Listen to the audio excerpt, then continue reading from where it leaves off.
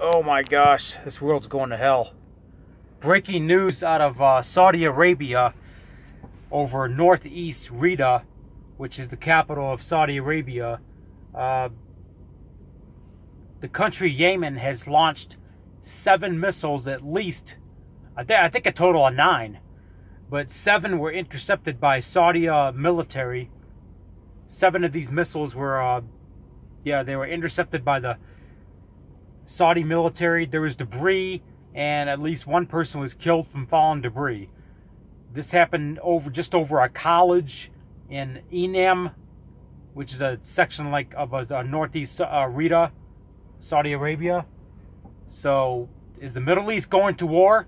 There's been talks of war and rumors of war between Saudi Arabia and Iran. Now, it says in the Bible in Revelation that in the end of days there will be wars and rumors of war, and nations will come against nations, and governments and nations will fall.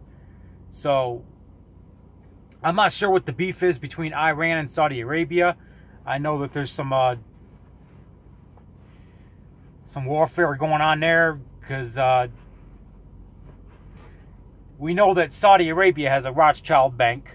We know that Saudi Arabia funded the Libyan rebels in Libya to overthrow our embassy in Benghazi. Hillary Clinton was behind that. It was a gun trafficking operation after Gaddafi was killed in 2011, where the Saudis funded the Libyan guerrillas to take out our embassy. They wanted to overthrow Gaddafi to put in their own Rothschild bank in Libya. So basically any country that doesn't have a Rothschild bank is the New World Order wants to overthrow, and the New World Order is using Saudi Arabia basically as their own offense to overthrow these governments by giving arms to Saudi Arabia. Something that Donald Trump did. He signed a $1 billion arms trade over to Saudi Arabia. And he did it secretly. So I think that's kind of a dirty move. So I'm finding more and more out about Donald Trump. That is he part of the global plan? You know, it just seems like every time that we hear about another government getting overthrown, it seems to come back to Saudi Arabia. Why is that? Why is that in there in the first Gulf War? We used Saudi Arabia as like a plantation to kick Iraq out of Kuwait during the Desert Storm.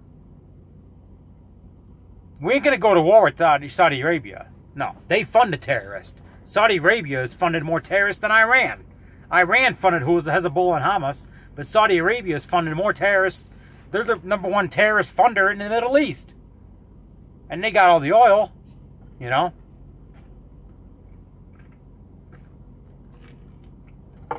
So I'm not exactly sure what the beef is between Yemen and Saudi Arabia. But it was just, yesterday or the day before that first India flight that Saudi Arabia is just now going to open up the airspace to Israel. And they allowed an Indian flight to fly from, I think it was Riyadh to Jerusalem or something. I'm not exactly sure. Why is Saudi Arabia opening up their airspace to Israel? Something's going on here, people. Wake up. Something's big going on. There's some big shit going on in the Middle East. So, Saudi Arabia intercepted 7 missiles fired from Yemen. At least that's what we're being told. So, I don't know. How do I know it wasn't the Russians involved? Don't know. But that's what we're being told, so.